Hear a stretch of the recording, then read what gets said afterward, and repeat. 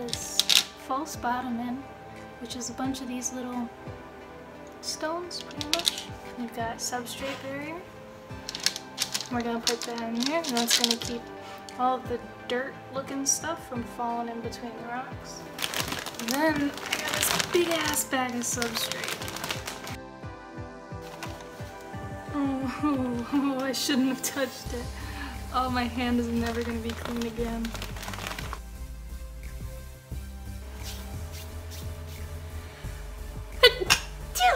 Bless me.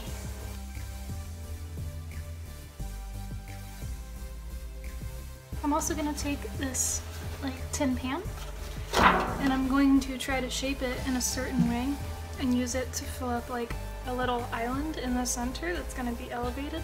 And the reason for that is because if I take up this space in the center, then it's gonna encourage Goblin to make burrows towards the glass where we'll be able to see.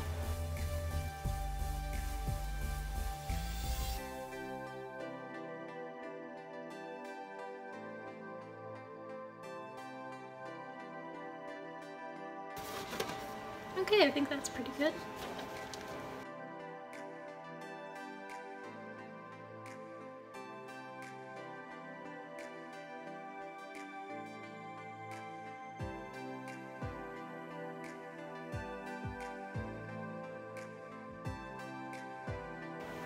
So these are the tropical springtails that I got, and it's really hard to see it on camera, but they're tiny little pinprick white things hanging out in there, and they are the cleanup crew.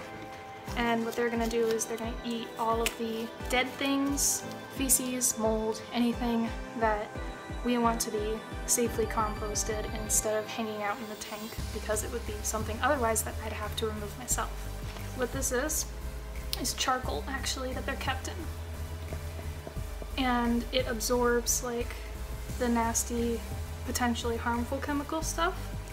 So these guys will hang out, and I'm gonna put this layer of charcoal kind of in toward the bottom of the substrate, which I probably should have done before adding all the substrate to the top.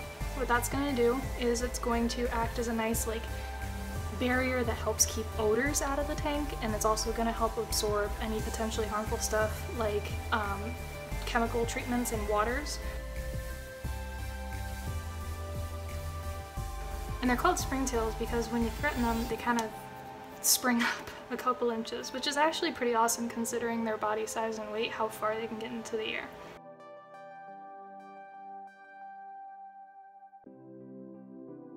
Then we're doing the moss. So on top of this, we're putting down a layer of sphagnum moss, and this will help retain moisture.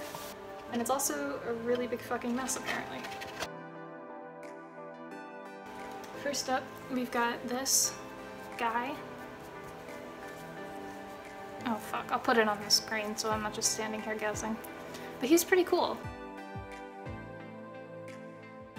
He's known as like a watermelon vine. He's pretty awesome, and he's really small right now. The plants all came in like much smaller than I expected them to, but that's totally fine because it means I get to watch them grow, and that's cool.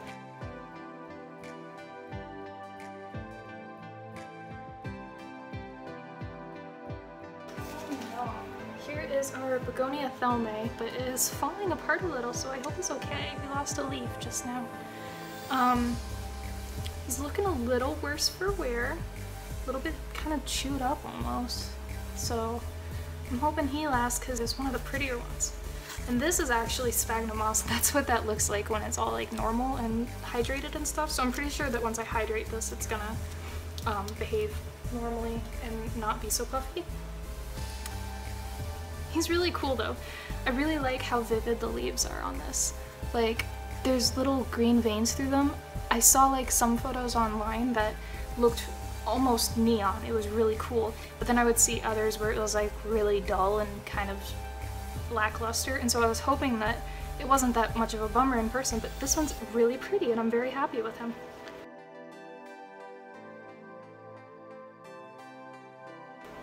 I bought my very own misters, especially for this.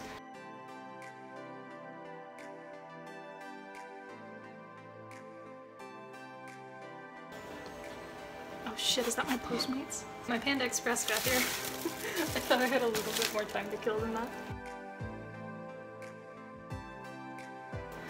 So now we get to move on to getting the crap out from under my nails.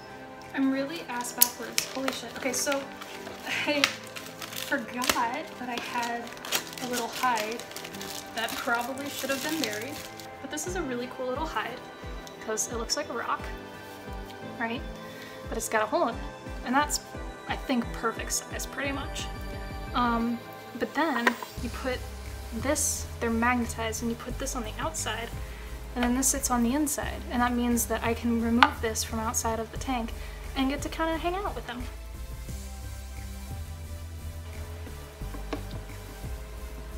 Oh, that's nice. I thought it was gonna make a really horrible snapping sound. I'm so sorry, pile of dick. I got a lot of dirt in your leaves.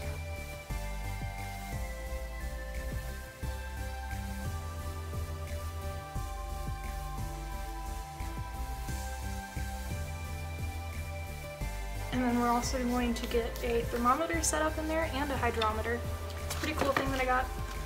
It both tells you the temperature inside and the humidity, which is going to be really important and cool and good.